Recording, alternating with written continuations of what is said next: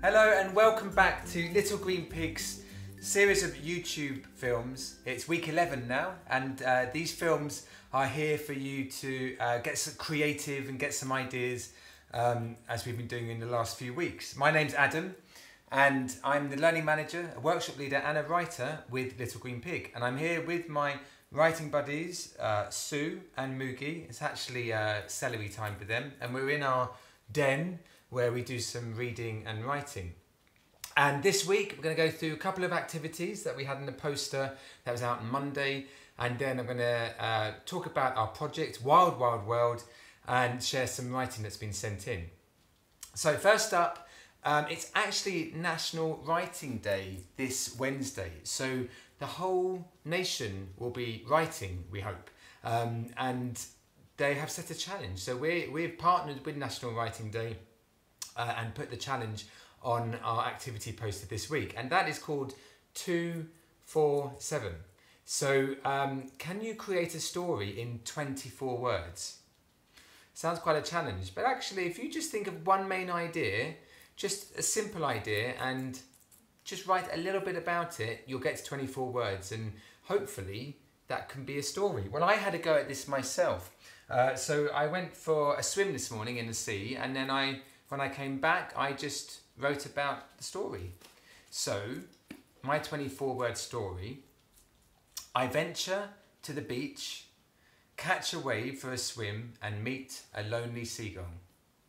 It flies as I swim, we are together. So, see if you can take a simple idea and create a story or a poem, or you can do it in a film in 24 words. And please do send these in to us at writing@littlegreenpig.org.uk, and we'd love to see what you create. Okay, so each week we go through a different emotion and explore that emotion through writing, and this week we're going to face our fears. So grab a piece of paper, and can you think of 3 things that scare you? 3 things that cause you fear. Now these can be anything from the smallest things like an insect. I would think of an earwig. They kind of frighten me a bit.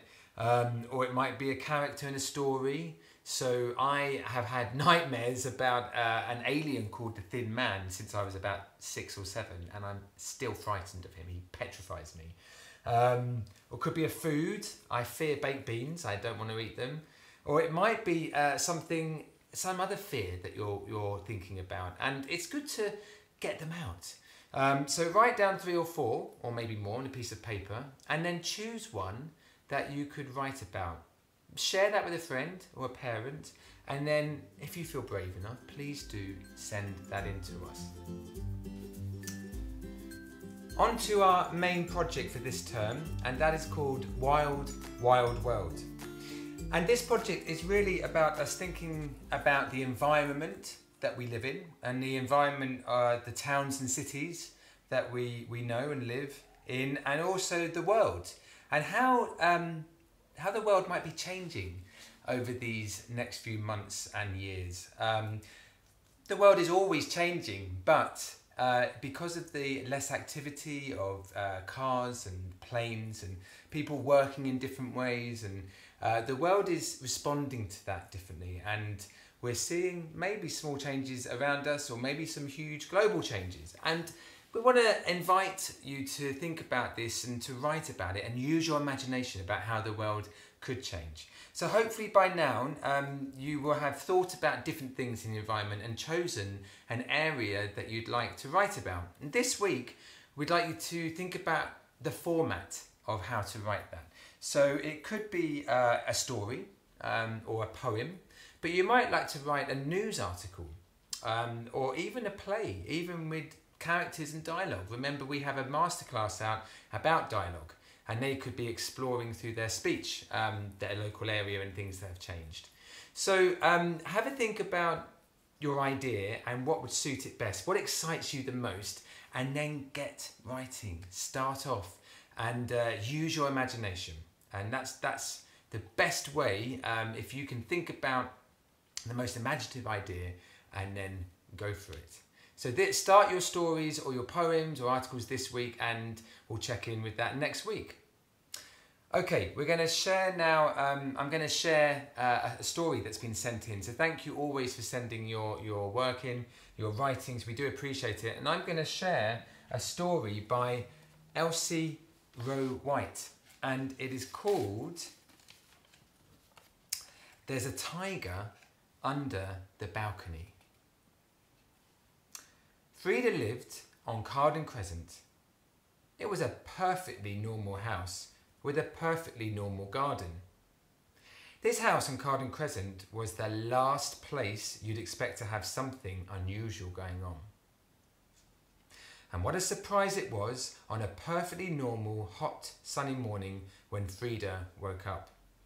She had her breakfast as usual, and then she brushed her teeth as usual, and then went down to the cabin to watch something on the television as usual. But it was that one morning when something very strange happened. Something that changed Frida's life forever. What do you think, girls? What's going to happen to Frida on Carden Crescent? Well, please do log into our website, www.littlegreenpig.org.uk, and go to the blog page, and you will see the story sent in, and you'll find Elsie's story there, and you can read on. So if you're new to Little Green Pig, you'd like to find out more, please do check the website, or you could email us at info@littlegreenpig.org.uk. And as I said before, if you have anything you've written, whether it be something from this week's activities or anything that's inspiring you to write, please do send them in. We love to read them and share them. And if you can send them in to writing@littlegreenpig.org.uk. Well, that's it from me. Thank you for tuning in. Always appreciate it. It's lovely to see you. And until I see you again, stay safe and healthy. And always be open, be brave, be imaginative, take pride, and have fun.